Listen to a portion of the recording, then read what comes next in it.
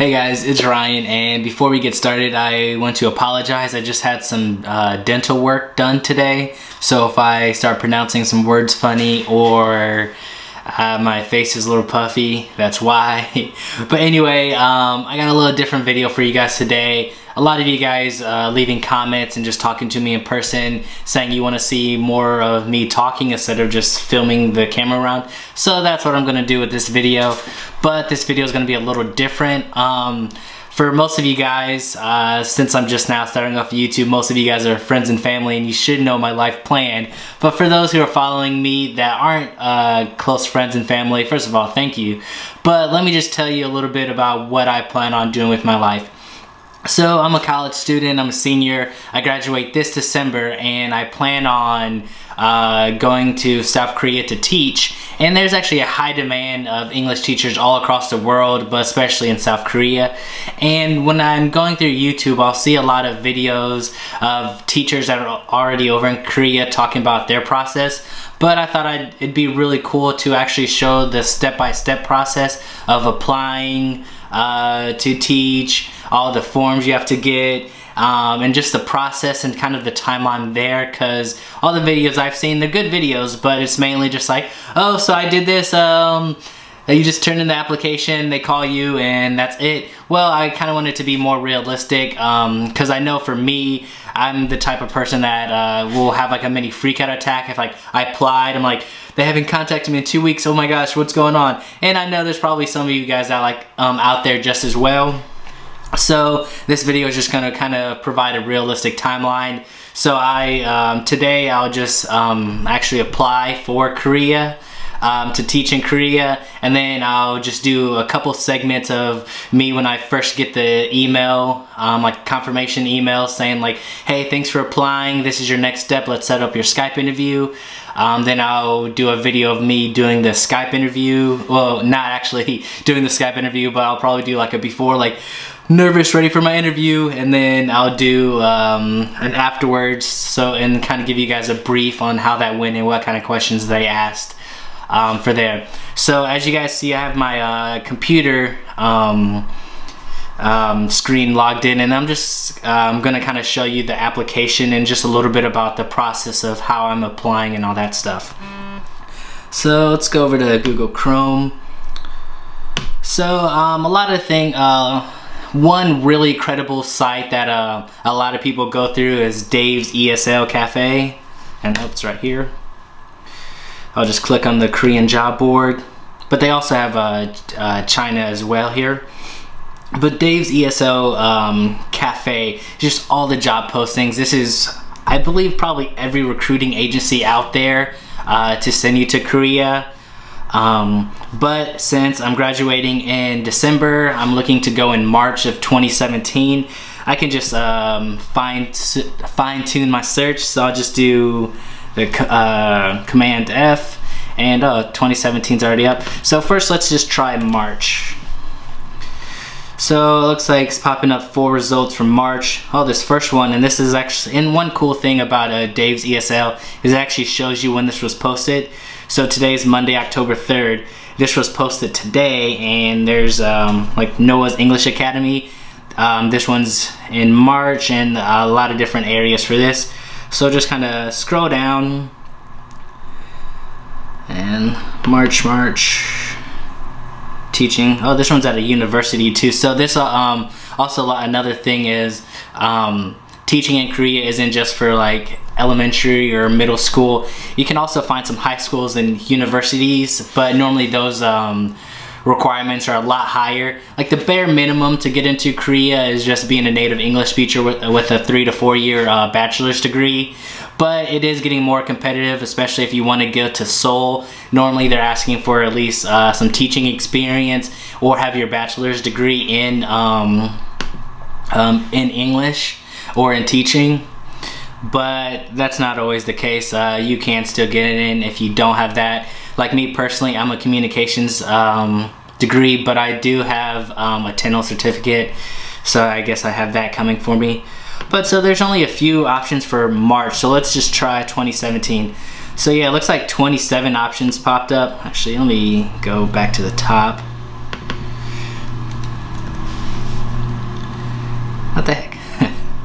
And I'm sorry for when you're looking at me and I keep looking down. I have my camera above my laptop, so that's why I keep like looking down and up. So to the top. Okay, so several options for 2017. And a lot of times, and even though I typed in March and only 4 options will come, that doesn't mean that there's only 4 job postings for March. Sometimes they just, in the description, the first description, it won't say the date. It'll just say like looking to hire in 2017.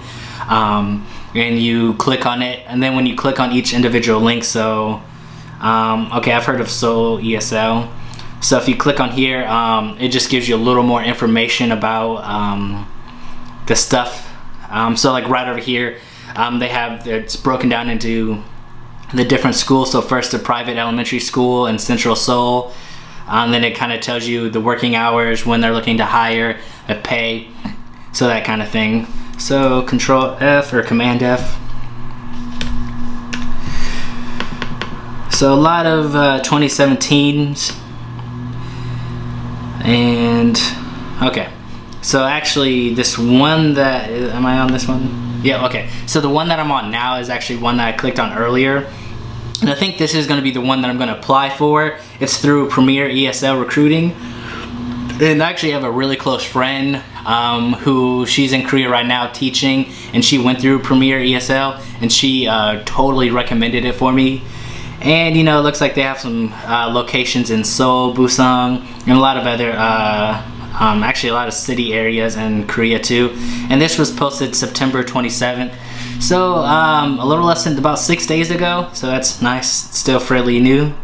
So click on here. And again, it says the full-time work, and it lays down each school that they're hiring for. So some Seouls, Budang.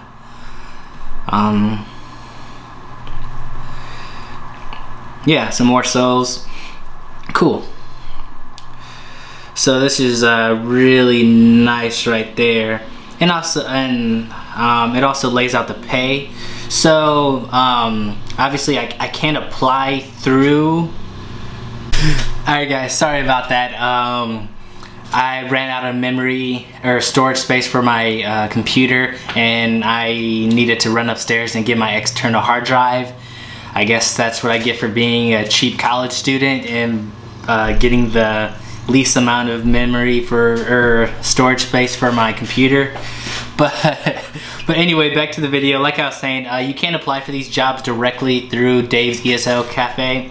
You'll have to go to their website, and I mean, I'm pretty sure 99% of the time all the websites will be posted when you actually click on the link. So as you see right over here, here's the website. So let's just click on here, and should open in a new link, but oh well. So this is a Premier ESL Recruiting. I will just kind of go through the website before I apply and just kind of show you what this one's about, and then I kind of at least compare this one to Epic. Epic is probably actually it is the most popular one. They're the biggest company. They're the ones that hire the most English teachers. Epic's a really cool company. I never want to diss them. Just my thing with Epic is they just kind of send you in the outskirts of Korea, so you can be placed in the countryside, which is nothing wrong with it. There's beautiful parts of the countryside. Like when I went to South Korea, I was lucky enough to travel to some of those outsides. But I think for obvious reasons, I would prefer to be in Seoul, or at least close by Seoul. All of my friends live there, and just Seoul's a really cool place. So now that we're on Premier ESL's website, it's a pretty straightforward website. I was on here earlier, so I've kind of been messing with it, but you just have the steps on how to apply. They also have a job board right over here, so you can actually see their individual job postings. Most of these will reflect what you saw on Dave's ESL Cafe, but when I clicked on here earlier, and let's see if this will load quick. there was a few on there that weren't posted on Dave's ESL. So if you see, when you're on Dave's ESL Cafe and you see a recruiting agency that sounds good for you, go to their website. So if you see one that sounds good to you and you don't see like a particular place or job that you want, go to their actual website and see if they have a job board to see if there's any other positions. So like some of these ones, oh, I guess this has a little rating system saying hot. I guess these are the go-to places. Yeah, I guess there's one in Central Seoul, but you can see where these were posted. So like this one was posted yesterday, and on Dave's ESL there wasn't one that was posted yesterday. So I'll go back and let's click on how to apply first. So this is where I'm going to just kind of compare Premier to Epic. So we will click on the job description. And most of the time the job description is going to be pretty straightforward across the board. Every recruiting agency, every teacher will be similar. But one thing I want, so these are kind of their standards and all. So the monthly salary is 2,100 won to 2,800 won, which that's actually really impressive because I pulled up the Epic pay scale. And Epic is again the one that hires the most people, and their lowest amount is starting at 1.8, and this is the bare minimum, being a level 3, or if you just have your bachelor's degree and being a native English speaker. And then the very highest I believe was 2.7, and this is like the 2 years of teaching as a level 1, renewing with your school that you're at. So 2.7, while this particular one starts you off higher and then even caps off higher. So this is a good benefit with going with them. This next one's pretty straightforward. You'll see this like everywhere. Well, almost everywhere. There'll be times if you go for like a Hagwon or a private school, they don't provide you with an apartment. What they'll do is they'll give you like an apartment salary, so they'll give you money, then you go out and find your apartment or your housing. While this one and Epic and several other ones, like I would say about 90% of them will actually just provide you with the housing, so you wouldn't have to worry about that. But your standard fully paid rent-free furnished apartment provided by the employer. Teacher will have to pay you utilities. That's again pretty standard, the gas, the heating, water, that kind of stuff. 10 days paid vacation per year, usually 1 week off in summer and winter vacation, depends on the school calendar. 10 days off paid vacation, this is pretty good. I've seen higher, I think I've seen one that's 18. I don't know offhand how much Epic's is. Benefits, let's see over in Epic if this shows.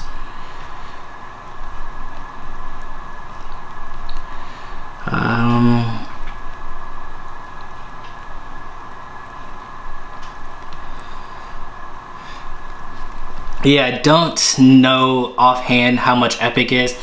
I want to say it might be a little more than that, but I'm not sure offhand. But I mean, again, I've seen like ones that are like 18-day paid vacation, and then I've also seen some that are a lot less than 10 days. So I think this is about in the middle for that. National public holidays off, 12 to 16 days per year. This is pretty standard. You'll see this again. Sometimes it'll say depending on school. But it was just like here in America, like we'll get like our Christmas and Thanksgivings off, same here. One-way ticket to Korea, or if you're already there, they'll pay for your way back. This is standard. Some companies will say up to like a $2,000 plane ticket, or you pay first and then we reimburse you. So that's just something you might want to look at if money's ever tight for you. But again, you will get that money back somehow. Health insurance, 50%, and then teachers will pay 50%. This is standard. Epic is the same way. The employer pays for 50% of your health, and then you would just pay the other 50%. It's pretty good. This is pretty standard though. You'll see this across the board as well. Servants payment. This is again pretty standard, and again the pension, that's pretty standard as well, getting your 50% of that. Let's see, what's over here.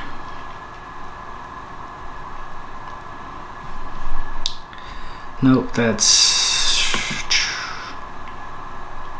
Oh, actually I do want to talk about that.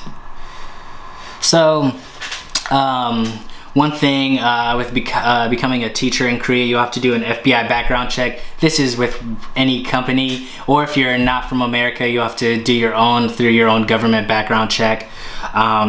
But one thing a lot of the companies, recruiting agencies have been doing is using channelers. And what channelers are is just a company or organization that works with the FBI, and pretty much just, in layman's term, just helps you get your results back faster. So if you apply for your background check directly toward to the FBI, you're paying $20, but it takes about 3 to 4 months to get your results back. So if you're in a time crunch, if you just waited, or for whatever reason, 3 to 4 months, that might not fit in your time frame, and you want it now. Well, they've been using this website right over here, and I guess I can't highlight it. Right over here. This company, pretty much you can get your results within, you can either get it back in 24 hours or in just up to 2 weeks. So this is really nice if you're in your time frame. You'll just apply through them. However, it is a little more, trying to think, I believe it is $55 plus the shipping, the mailing cost through your normal postal service. But I personally think $55 to get my results back in a week compared to $20 to get it back in 3 to 4 months is definitely worth it. This is actually the one that I'm going through currently, so I personally would recommend it. This is a trusted company through the FBI, and I mean, if you just go through all of this, you'll be able to find out more information about this company. And also Epic and Corvia, they use this. And if you guys aren't familiar with what Corvia is, it's a recruiting agency that pretty much recruits Epic, Gepic, Small, which is SMOE. It's the one that's just sending you to Korea. And actually Corvia is probably the most popular recruiting agency just because it does like the big three. But I'm just personally not going through them. There's nothing against them. They're really good. I've heard nothing but positive reviews from them, but I'm just going through Premier just from my friend's referral. So let's go to let's go to apply. So obviously I will end my video here shortly when I start to applying, so you guys don't see my information. But I am applying today. This video is a little longer than normal, but from here on a lot of my videos are going to be a lot shorter than this, just because I was explaining what I'm going to do. So yeah, so click on apply now, and I'll kind of just show you their first basic information, the basic application. So the basic name, nationality, gender, marital status, Skype ID, telephone, university, where you got your TENO or TESOL certificate, teaching experience, when you're available to start, do you have your FBI background check, do you have your diploma. So like for my criminal background check, I just submitted it, so I don't have that yet, so I can write like just submit it. And for my diploma, obviously since I haven't graduated yet, I don't have that, so I'd write no. But that's not a problem. A lot of people apply before they graduate, and that's just the recruiter will just work with you extra carefully just to make sure you get that in on time and everything. So I'm gonna fill this in, submit this, and then my next video I will post when I get my first email from Premier ESL. Then I'll just do like a quick few-minute video reading to you what it says and what my next step is from there. So hopefully you guys enjoyed this video. I know it's a little different from what I normally do, my normal travel vlog videos, But this is going to be kind of an ongoing series until I get over to Korea. There's no set schedule. I know I've been trying to post videos every 2 weeks, and I know recently I've been kind of slacking on that. But this is just going to be kind of going based off when I get calls from them, when I submit my stuff. So this playlist will be kind of sporadic, or yeah, well, this one will be kind of a random schedule of when things will get posted and everything. But again, hope you guys enjoy this video. I know it's different, but if you guys did enjoy this video and you want to see more videos like this, please subscribe to my YouTube channel. Also give this the thumbs up. Leave a comment down below of what you think about this video, how I can improve on this video. If it was good, if it sucked, please let me know, because this is all about you guys. And I will talk to you guys later. Peace.